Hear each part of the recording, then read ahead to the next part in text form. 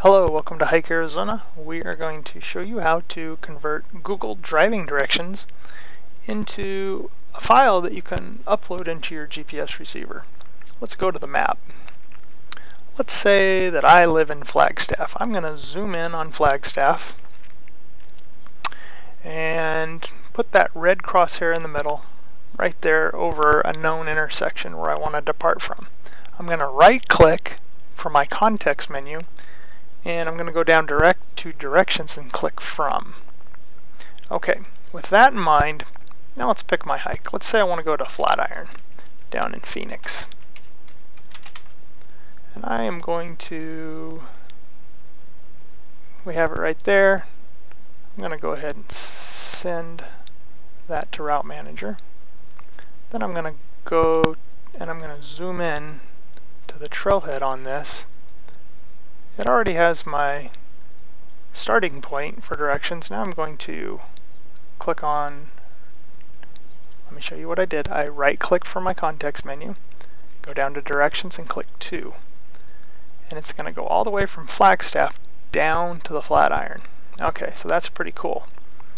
We could change it and say, oh no, I live in Sedona instead. And I could change it up like that. You can change the route from the middle, but I highly suggest against it, as you cannot undo it once you do it. You'll have to start over. Okay, so with this in mind, we could just download the directions right here that you see down here in the lower left corner. But I have that Flatiron in my route manager, and I'd like to get this route in there too, so I'm going to send it to Route Manager. It's asking me, do I want to include directions as waypoints?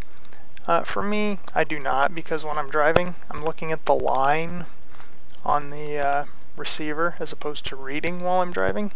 So I'm going to click cancel. And you can see that that made it a track. So I'm going to rename that Drive to Flatiron.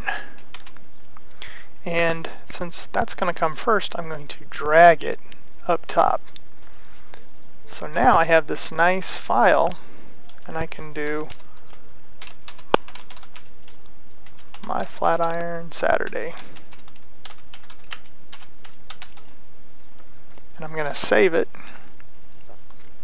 and then I can go ahead and I can download it in whatever format I want. GPX is the universal format, so I would download that GPX, and then I would just, I have a Garmin Oregon. If you have any GPS receiver made in the last few years, should have a USB cable. You just plug it in, and you would drag this file that's been downloaded into your GPS receiver. If you have any questions, feel free to ask. Thank you.